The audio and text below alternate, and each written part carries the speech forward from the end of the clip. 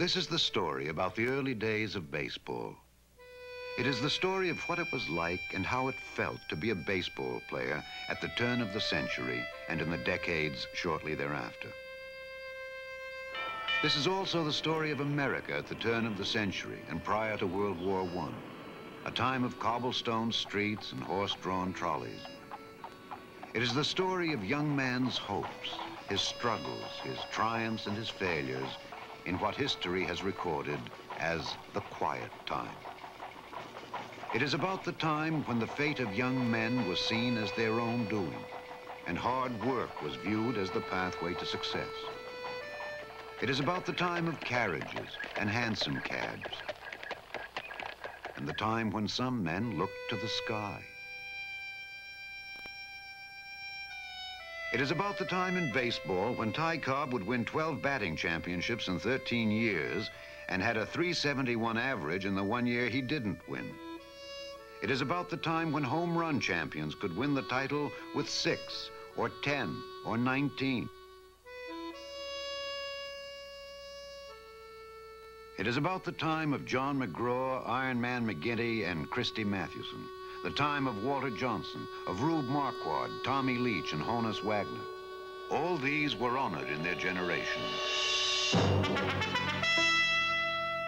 and were the glory of their times.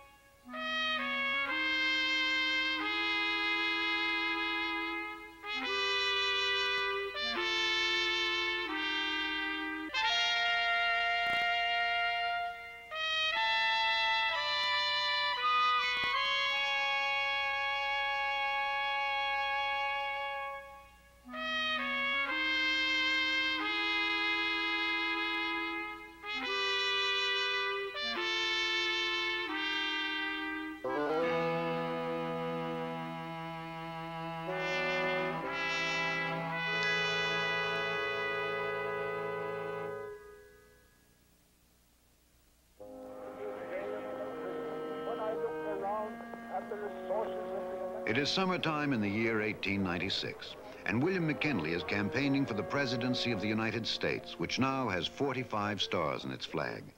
His opponent, William Jennings Bryan, campaigning on a platform that will be remembered far longer than that of the victor.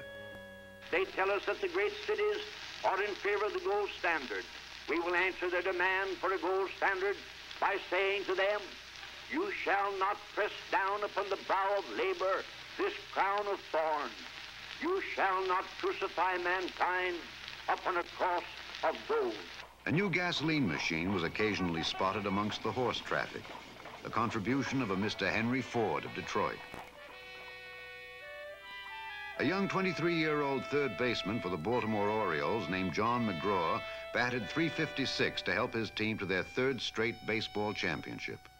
And it was the names of McGraw, Cy Young, and Ed Delahanty, and the like, that sent young boys out to the country fields in quest of baseball's honor and glory. One of these men was Sam Crawford. Sam Crawford, born in Wahoo, Nebraska, and the place of his birth became his nickname in baseball. Sam Crawford, who for 15 years would play side by side with Ty Cobb. We made a trip overland in a wagon with a team of horses. One of the boys, he got his father to let us take the horse and the team and the wagon. And it was only about maybe 11 of us, 11, 12 of us. But we'd drive along the country roads, you know. If we come to a stream, we'd go swimming, come to an apple orchard, or we'd get apples, or, you know. We'd sleep anywhere. We didn't sleep in a tent half the time. We'd sleep anywhere we could find it. If we were in the fairgrounds, why, we'd sleep in some of the buildings or near a barn or anywhere. Come on, I gotta go.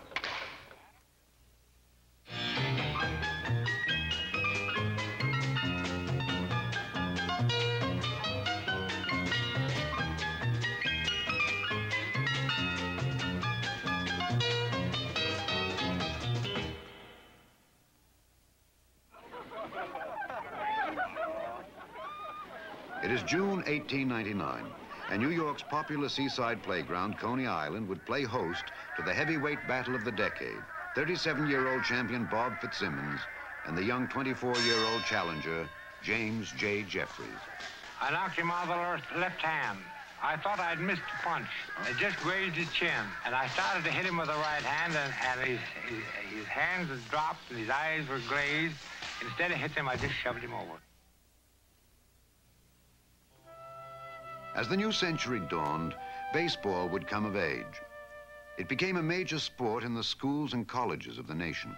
The Groton School of Connecticut posed for their team photograph, and their most prominent member was not a player, but their manager, 17-year-old Franklin Delano Roosevelt. The most famous collegian was a great football and baseball star from Bucknell University, Christy Mathewson. He moved immediately to the New York Giants after graduation, and all at once the game received a new respectability. Young ladies could now ask their escorts to take them up to the polo grounds to see the college boy play. Mathewson's roommate for 8 years was Richard William Marquard, nicknamed Rube because sports writers likened him to the legendary Rube Waddell. Mathewson was called Big Six because he was over 6 feet tall. He was just a great grand fella. He was a wonderful fella, wonderful. And he loved to gamble. If you had $1 in your pocket, he never would be satisfied till he got that dollar from you. He always carried $1,000 with him because he played crap, poker, anything at all. And you could win that $1,000 if you were lucky with that $1. He would stand downstairs in the lobby of the hotel, wait for the ball players after they got through breakfast and time to go out to the ballpark. He'd have a pair of dice in one hand and a deck of cards in his pocket. He said, let's go up for a little while. I've seen him lose $700, $800 in one night. The only film of Mathewson was taken during the incredible World Series of 1905 between the Giants and the Philadelphia Athletics. Manager John McGraw chose the occasion to declare the Giants the 1904 world champions, even though they didn't win the World Series. McGraw refused to let his team play against the newly formed American League champion. McGraw was criticized by the press and the fans and by the owners of the newly formed league. But he nevertheless raised the championship flag over the old polo grounds. No one seemed to like McGraw in all baseball. No one except his players. Chief Myers. They always call him Mr. McGraw. He's still held in high esteem. He fought for his ball players. You couldn't go around and say, why didn't Myers so-and-so? And he protected his ball players at all times. Oh, how he hated lies. One time there's a young ball player come around second base, and he missed it. The umpire called him out. Mr. McGraw says to him, he says, what's the matter, didn't you touch that base? He says, I stepped right on it. He says, you know something? That'll cost you $100. He says, anytime that man out there said you didn't step on it, you didn't step on it. He says, you missed the base. He says, and don't lie to me. So that was McGraw. McGraw's Giants met Connie Mack's Athletics in the 1905 World Series, and the ever-flamboyant Giant manager fielded his team in black uniforms. World Series competition would never again see such an array of pitching performances. For the A's, Chief Bender, Eddie Plank, and Andy Coakley. For the Giants, Christy Mathewson and Iron Man McGinty. Mathewson won the first game 3-0, but Chief Bender came back against Iron Man McGinty to tie the series. In the final 3 games, it was Mathewson, McGinty, and then again Mathewson. All shutouts. 5 games, 5 shutouts. The Giants winning 4. Mathewson's statistics, 3 games, 3 shutouts, 27 scoreless innings, 18 strikeouts, 1 base on balls in 3 complete games. Chief Myers. Pitchers like Mathewson, I don't think he ever walked a man being wild. I don't believe he ever walked a man in his life. The only time he ever walked anybody was expedience. This fellow was pitching too fine to him, you know, not letting him get a good ball. But there was never a time that he couldn't throw that ball over the plate. We loved to play for him. We break our necks for that guy. Wonderful character, lovely character, gentleman in every way.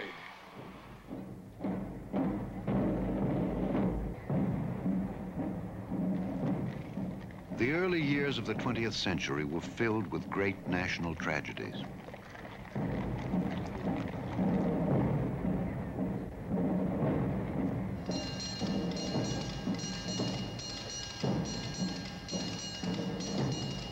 In sports, the game of football had moved dangerously close to becoming a weekly exercise of death on a Saturday afternoon. President Theodore Roosevelt led a national outcry to remove the savage brutality from the game. Baseball, too, was made up of a different breed. Men like Iron Man McGinty were capable of pitching both games of a doubleheader and winning them both. Off the field, even the stars of the game had problems when not in uniform. Chief Myers. We were just a second-class citizens. We're even worse. We weren't admitted to hotels, that is, first-class hotels. Why, baseball was a rowdy game. It wasn't thought of. It was just like the sailors in Boston. No sailors allowed. We were in that class. You had to have guts or you wouldn't stay there. That's all there was to that, even on your own ball team. The playing conditions were equally bad. Fred Snodgrass of the New York Giants. An umpire would throw out a new ball that went into the stand, and the pitcher would sidestep it. It would go around the infield once or twice and come back to him about like the ace of spades, because everybody had in the infield had tobacco juice and dirt. That dark ball, believe me, was hard to see. The thing became almost dark brown black, and we kept that ball in play just as long as we could. We used to cut a hole in the center of the glove and catch the ball barehanded in that hole. Men were men in my days. They're not men anymore. They're mollycoddles. Perhaps the blueprint of what baseball was like could be found in the public image of New York Giant manager John McGraw. He was known as a vicious, spikes-flying player who could cut down men equally as well with a sharpened tongue. Rube Marquardt pitched under McGraw from 1908 until 1915. Finest and the grandest man in the world to work for. He loved his players, the players loved him. He was wonderful. Although the newspaper men, they called him Muggsy, and that was the only thing he despised. Anybody called him, he didn't care who it was, he'd take a pop at him, and he couldn't make a stand. The old Polo Grounds in New York City was historically situated in Washington Heights at the bottom of Coogan's Bluff, the scene of dramatic American Revolutionary battles. It was also the scene of 29 years of John McGraw's battles. McGraw had a terrible tongue, and he played no favorites, but he was fair. Hans Lobert played under McGraw. Mordecai Brown was hooked up with Christy Matheson. Score was 2-2 in the 11th inning, and I led off with a double. And Larry Doyle was the next batter, and he sacrificed me to third. Merkel was the next batter, and he hit a real short fly into right field, and I'm on third base. So McGraw at third base says to me, Johnny says, stay here. I says, I'm going in. I said, he's got a poor arm. He's not accurate. He says, stay here. If they'd ever had a stopwatch on me, I'd have broken all the world's records running 90 feet. I stood by Jimmy Archer, and the game was over, 3-2. Sure enough, all of a sudden McGraw runs out at me, and then he ripped into me something terrific. I didn't dare say anything now. He said, for being so smart, he said, it'll just cost you $50. So that Monday, I played a hell of a game. I had new life or something, and I made a couple of plays that helped save the ball game against the Cubs. So when the game was over, we were in the clubhouse, and all of a sudden McGraw opens the door. He says, John, oh, real good. He says, come here, I want to see you. So I went in, and he said, now here, John. He says, for saving that ball game today and making those two great plays, here's $100.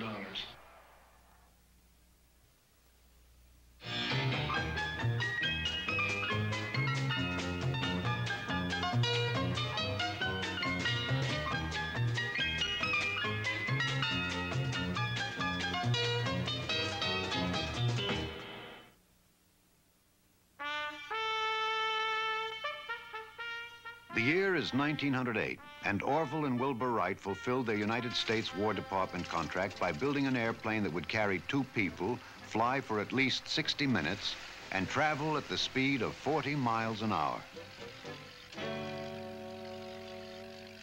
It was also the year of perhaps the most controversial play in baseball history. It is known as the Merkel Boner. The passage of time has made the play a combination of fact and legend. The main fact, which seems to have been forgotten, was that the play took place almost 2 weeks before the end of the season. Fred Snodgrass was a teammate of Fred Merkle.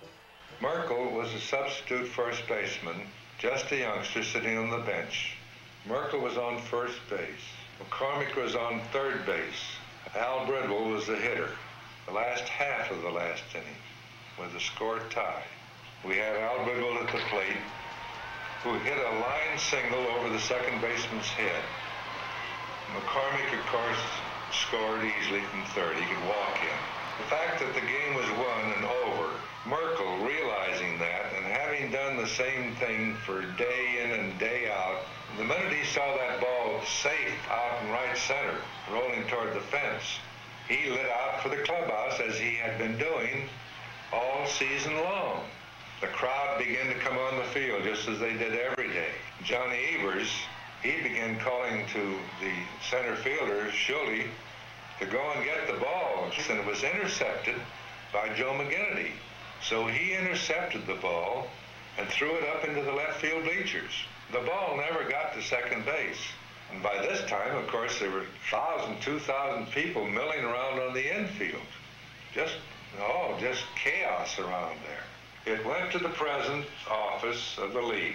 3 days later, they came up with a decision that the game would have to be played over if necessary. Why should Merkle have been blamed for losing that pennant when we lost a doubleheader to Cincinnati?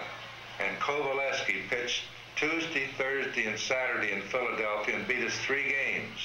So we lost 5 games after the Merkle incident. A pennant was lost, but catcher Chief Myers, manager John McGraw, and the entire New York team never blamed Fred Merkle. The smartest man we had on the ball club was the bonehead, Mr. Merkle. Mr. McGraw never consulted anybody on the ball club.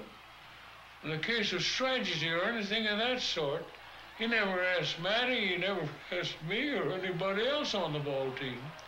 He'd say, Fred, what do you think of that? One of the smartest men in baseball, Fred Merkle.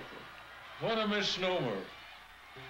The following year, William Howard Taft would become President of the United States. He would be the first chief executive to initiate a custom that would become part of the opening of every baseball season, the throwing out of the first ball. In boxing that summer, a magnificent heavyweight specimen, 31-year-old Jack Johnson, would return from Sydney, Australia after knocking out Tommy Burns for the heavyweight title. And now he would be in training for his bout with Stanley Ketchel. My best punch was a right-hand uppercut. That's the punch that made Burns drunk and knocked him out. My great thrills was this. Anytime entering the ring that I went over in the corner to put Rossum on my feet, then I felt great. Amazingly, the bout would take place the same day as the final game of the World Series of 1909 between the Pittsburgh Pirates and the Detroit Tigers. The first and only time 2 incomparable greats met head-to-head. Ty Cobb of Detroit and Honus Wagner of Pittsburgh. Wagner was an aging 35. Cobb, a young, brash 22. When it was over, Pittsburgh was the winner for the team championship and Wagner the winner in his battle with Cobb. The Dutchman batted .333 in the series and stole 6 bases. Cobb batted .241 and was held to but 2 stolen bases. On the field, there was little to choose between the two. They both did everything well. They could run, field, and hit. Off the field, they were as dissimilar in personality as they were in age. Wagner was loved by everyone. Cobb had to look long and hard to find a friend. Wahoo Sam Crawford was Cobb's teammate from 1905 until 1917. I very seldom mention Cobb, but he never had a friend in baseball. That's a terrible thing, Play up there 20 years and never have a friend? That is not right.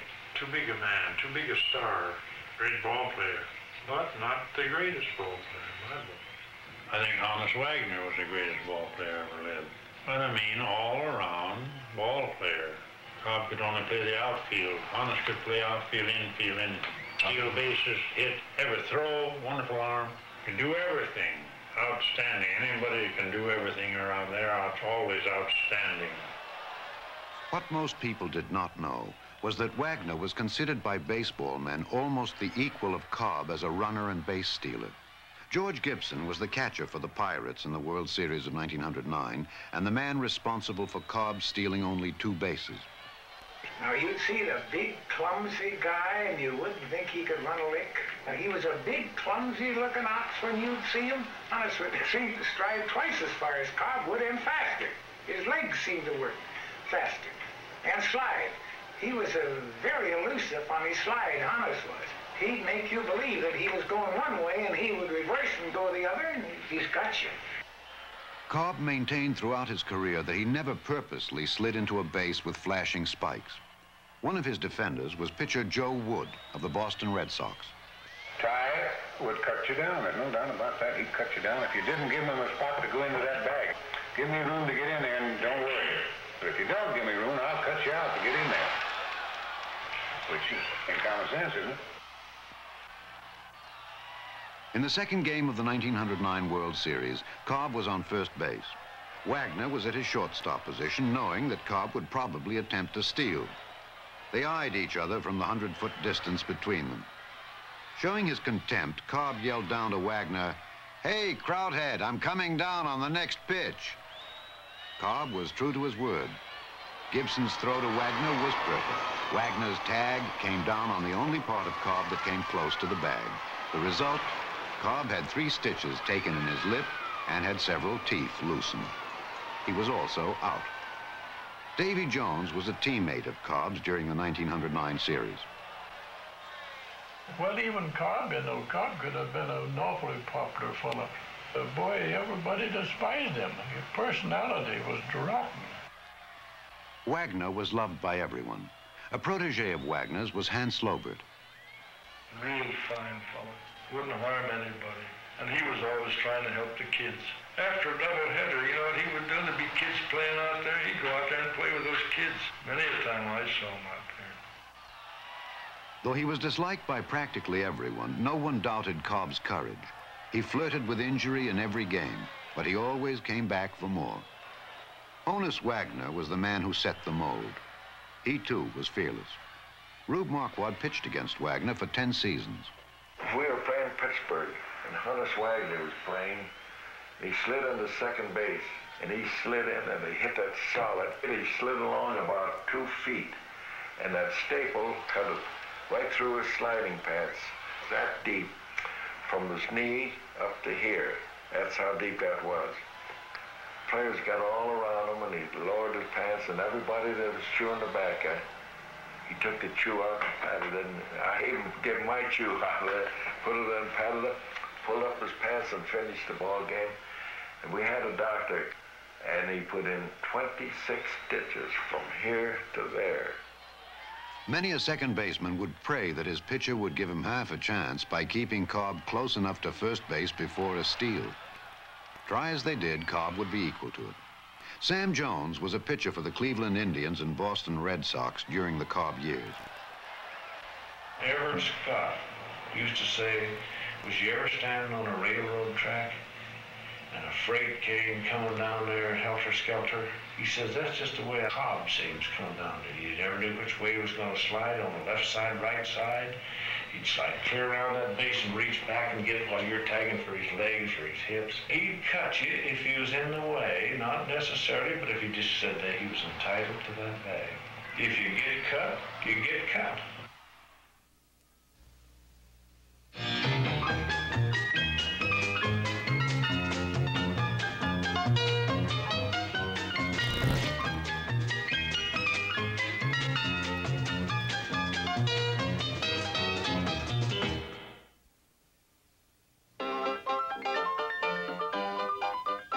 The first decade of the 20th century was coming to a close, and a new form of entertainment was coming of age, the Nickelodeon.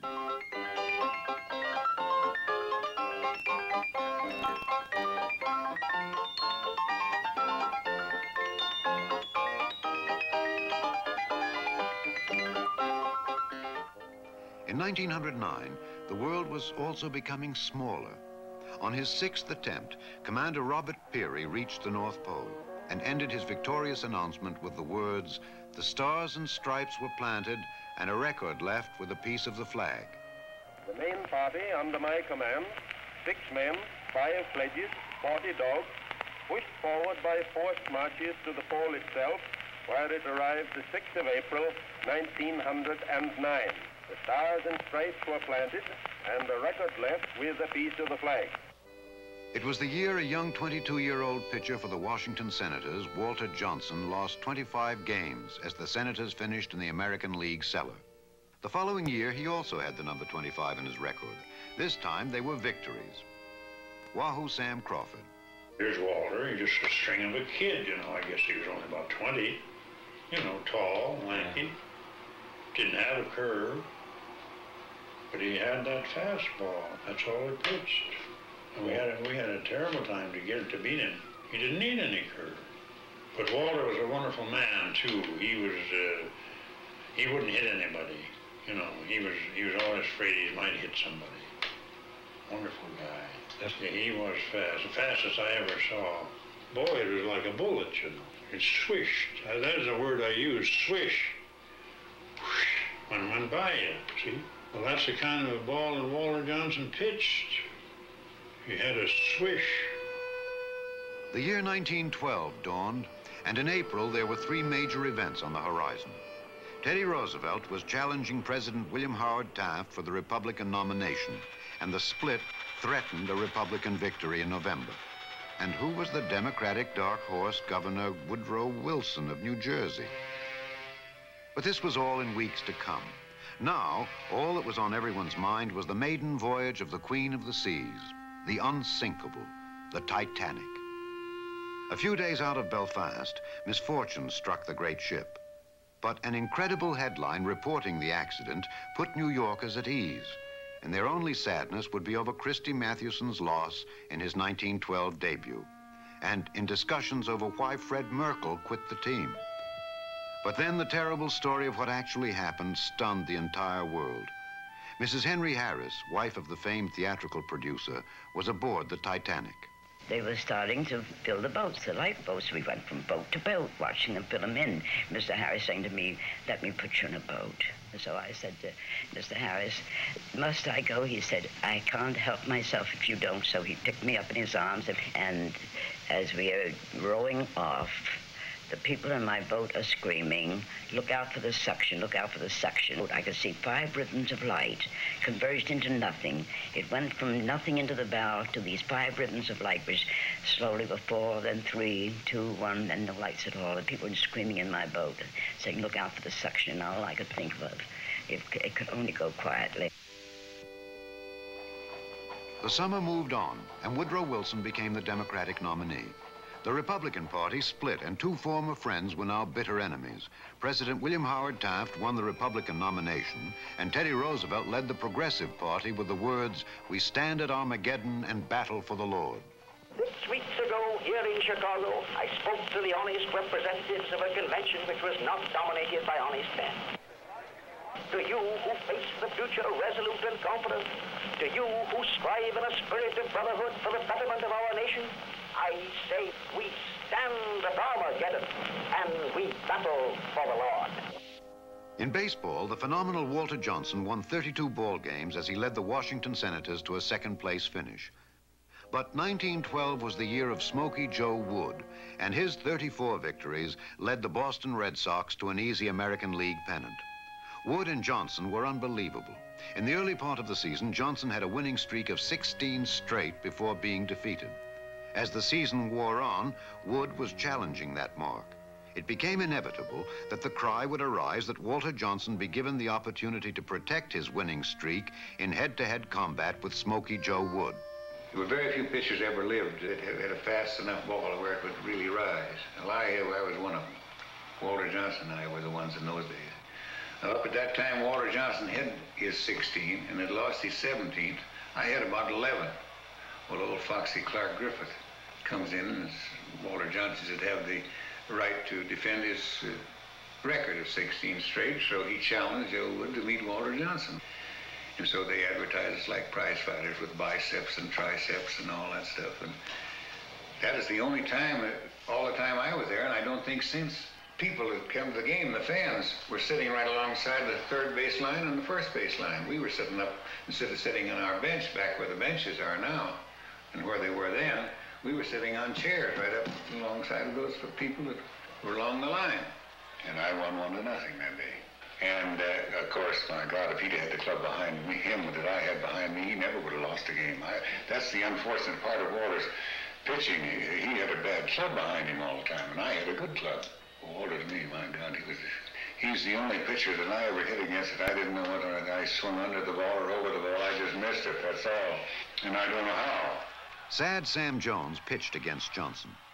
Oh, he was awful fast. So easy, and that long arm.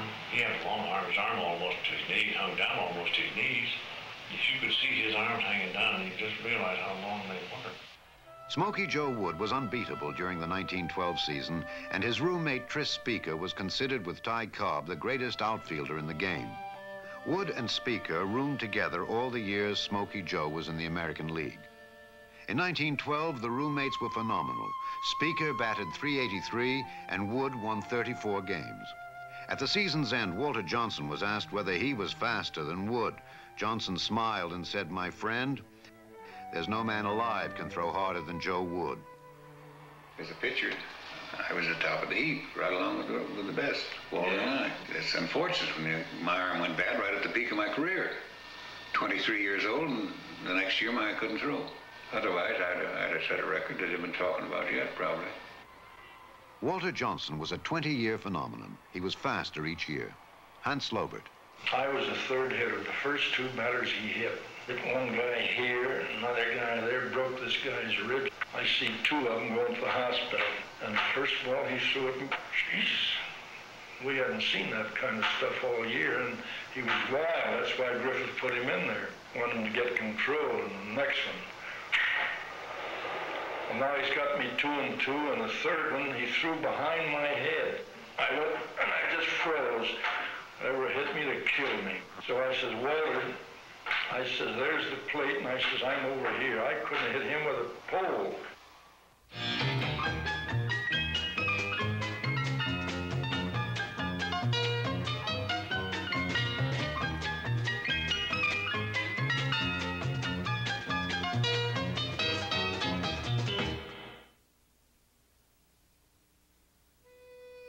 The World Series of 1912 would see the Boston Red Sox face the New York Giants, and Smoky Joe Wood and Christy Mathewson would lead their respective teams into the most unbelievable finish in baseball history. Dignitaries from all over the country came for the opening game, and New York's mayor, William Gaynor, threw out the first ball, starting another amazing win streak for Joe Wood. Wood won the opening game, defeating the Giants 4-3. He came back 3 days later to again beat the New Yorkers 3-1. He was so good that rumor had it that manager John McGraw refused to send his aces, Christy Mathewson and Rube Marquardt, against him. The Giants finally reached Wood in Boston to tie the series at 3 games apiece. Now it was Christy Mathewson's turn to again be on center stage. He had yet to win in this series. As the Red Sox came up for the last turn, he needed but 3 outs to give the Giants the championship. There was additional drama. The day before, Teddy Roosevelt had been the victim of an assassination attempt, but now he was out of danger. Mathewson got ready for the final 3 outs, but it was not to be his day. Fred Snodgrass would make an unbelievable error, just as his teammate Fred Merkle had 4 years before. I didn't lose any World Series. I never took credit for losing any World Series. This error happened in the 10th inning, the first man up in the 10th inning. I did drop that fly ball. Well, I dropped the darn thing. It was so high that this fellow ran it out and was sitting on second base before I picked it up, see. Cooper was the next hitter. He hit one over my head, and I made one of the greatest plays of that whole World Series. Caught that ball. Well, that's 1 out. Then Matty walked Yerkes with the winning run. And up comes Speaker. Speaker took a swing at that ball, and he hit a nice, easy foul fly that the crowd was quiet as a mouse. You could hear a pin drop. I can see Matty yet. Come on, Chief, come on, Chief, come on, Chief, come on, Chief, and Chief never could get there. Well, Lance Speaker, of course, gets a clean line drive over the first baseman's head. It scores the man I put on. Puts the man that walked on third, and another long fly to right field, and the game's over, and I lose the World Series. Joe Wood was the beneficiary of that dramatic 10th inning. He was given credit for his third World Series victory. Christy Matthews was his own fault if that ball was dropped. Because it was right in front of Merkel, and he kept hollering for Myers, and Myers was running all the way down the line to first base. A man coming into a ball always has the preference of taking that ball instead of one going away when the ball out there and he's running this way and the other fellow's coming in. Chief Myers was Mathewson's catcher and the man Matty called for to take the foul fly. In a 4-year period, 2 disastrous mishaps kept the Giants from gaining championship honors. Mr. McGraw or anybody on the club never censured Fred Snodgrass. Fred Snodgrass was another gentleman, a very fine fellow. We hold him in high esteem, and everybody on the club did. Manager John McGraw put a finish to the story in his book, My 30 Years in Baseball. Said McGraw, "Often I've been asked to tell what I did to Fred Snodgrass after he dropped that fly ball in the World Series. I'll tell you exactly what I did. I raised his salary $1,000.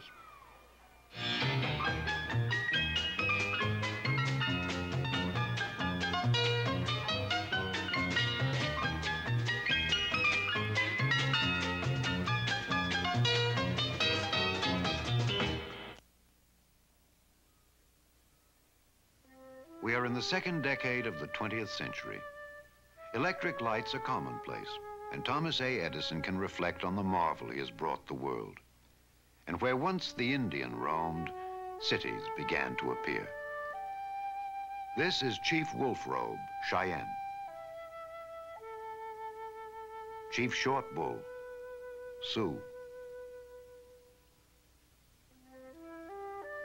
Chief Sharp Nose, Arapaho. And as the American Indian disappeared from the plains, he appeared on the athletic fields of the country. Chief Myers, New York Giants. Jim Thorpe, New York Giants. As the 1913 baseball season opened, the newly elected President Wilson threw out the first ball and proclaimed, "The great white father now calls you his brothers, not his children," in sending his greeting to the American Indian. The great white father now calls you his brothers, not his children. It gives me pleasure as President of the United States to send this greeting to you, the Indian people. 1913 was the year that perhaps the greatest all-around athlete in history, Jim Thorpe, would return from his great victories at the Olympic Games and be signed by manager McGraw to play for the New York Giants. His roommate was Chief Myers. Jim Thorpe, that was a great athlete, a wonderful athlete. Adonis, he was built like a Greek god. I roomed with him, when he came back from the Olympics in 1912. His deportment wasn't any too good ever since he come back from they took those trophies away from him. One time he come in early in the morning, woke me up. He says, Chief, he says, the King of Sweden gave me those trophies. And he says the guy that finished second wouldn't take them. And that broke his heart. One of Shakespeare's quoting again, the most unkindest cut of all. He never got over that. And that started him to drinking. Ed Rausch played with Jim Thorpe in the major leagues. Good ball player, but he couldn't hit right-hand pitching. Couldn't hit that curveball. I don't know, it's like everything else. It's just one of them things that he wasn't too good a hitter to start with. And he was fast in that outfield. I used to run him around the ballpark in Cincinnati, and I was pretty fast.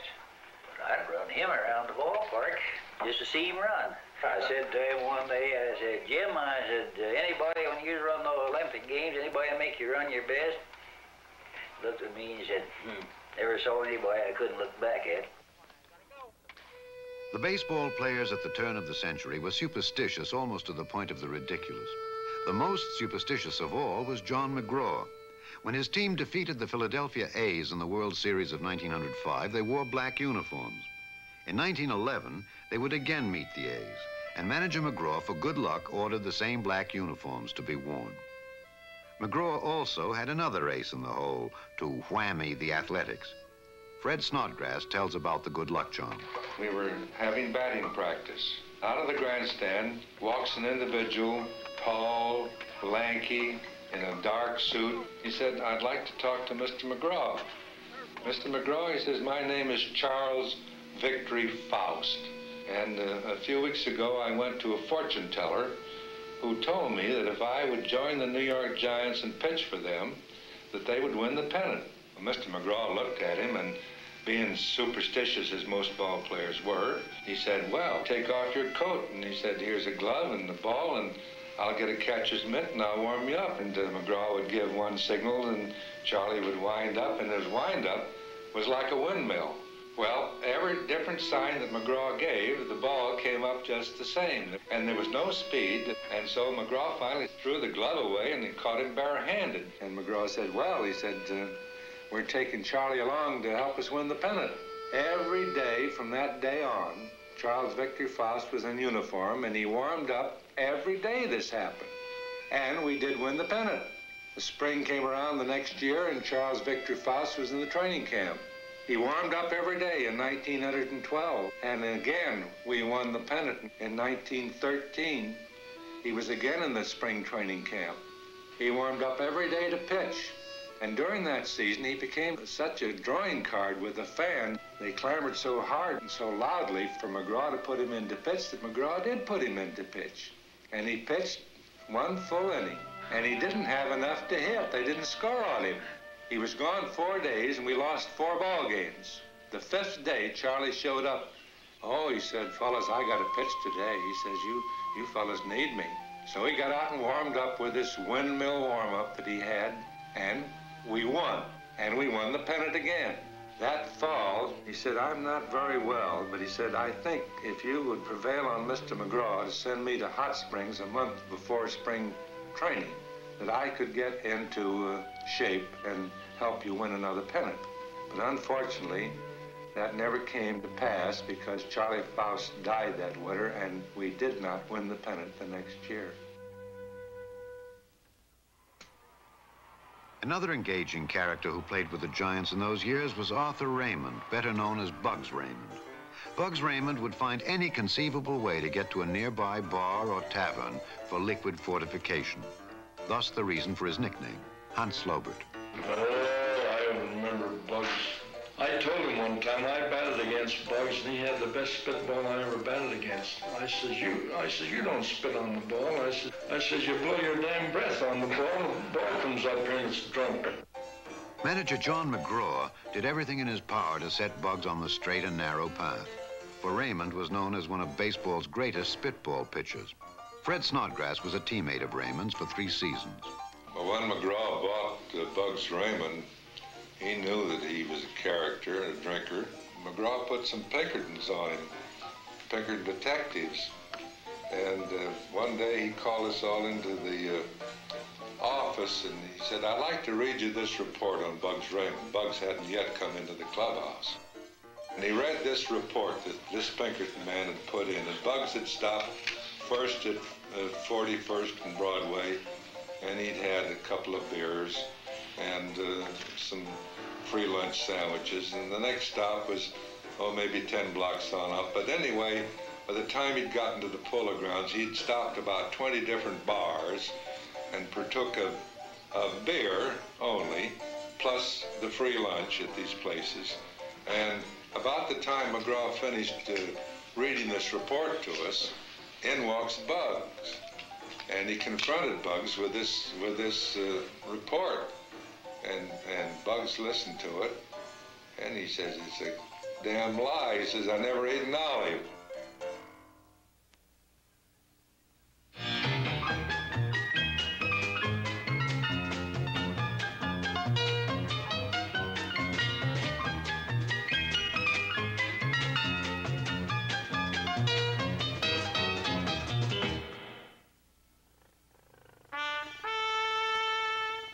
It is now 1916.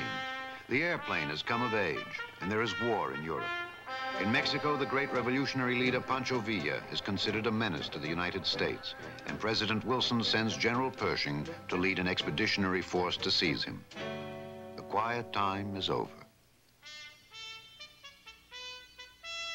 In baseball, a young pitcher fresh from St. Mary's Industrial School in Baltimore was being called the best young left-handed pitcher in the major leagues.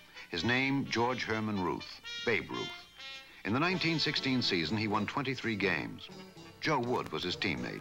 Well, he was just a big hick, a big farmer boy. He come out of this convent area. I mean, he come out of this home there in Baltimore. He never had been out at all until the year before, and he just didn't know what it was all about, that's all. He'd been in this home for years. He was the goddamnest man you ever saw in your life. That's all there was to it. When Ruth left the industrial school in 1914, he played for a time with the Baltimore team. He was taken in hand by Jack Dunn, the owner of the Baltimore Orioles. Dunn had a reputation for selecting young ball players and training them personally. Ruth and Dunn were inseparable. When he first arrived on the field with Ruth trailing behind, one of the Orioles yelled, "Here comes Dunn with his new babe." George Herman Ruth had a new name. Harry Hooper was a teammate of Ruth's. Babe Ruth, he was a most wonderfully built fella. When he came up, he weighed 198 pounds in perfect trim. Slim-waisted, big broad shoulders, big biceps. Babe was a wonderful specimen. And he used to, for a number of years with the Red Sox, he never drank anything except pop. But he ate too much. He used to have a tremendous appetite. For a while, they used to kid him. A lot of the fellows would call him the Big Baboons, and it used to make him mad as hell. He challenged the whole club, and Carl May said he looked right at me. Ruth was becoming the greatest pitcher in baseball. He again won 23 games in 1917, and in the following year, he set a consecutive scoreless inning record in the World Series against the Chicago Cubs. Hans Slobert. I'm the first major league player that batted against Ruth when he broke in. Those were the Phillies. So we were leading in the 7th inning. So Jack Dunn, I knew him very well. He says, "Hans," he says, "I'm putting in a young pitcher the next inning, a left-hander." He says, "I want you to give me your honest opinion of this young pitcher." I said, "All right." Big gangling youth he had real thin legs, and for part of his body he looked like Hercules. So the first ball he saw was the first batter up. The first ball he threw it. And I said, "Oh boy." I said, "That kid's got something." Well, I hit down to the shortstop and I was thrown out. And on my way back, I had to pass Jack Dunn's bench, and he says, "Hans," he says, "what kind of stuff's that kid got?" I says, "Fastest I've seen this year." I says, "He's really fast." He says, "Wait until you see him hit."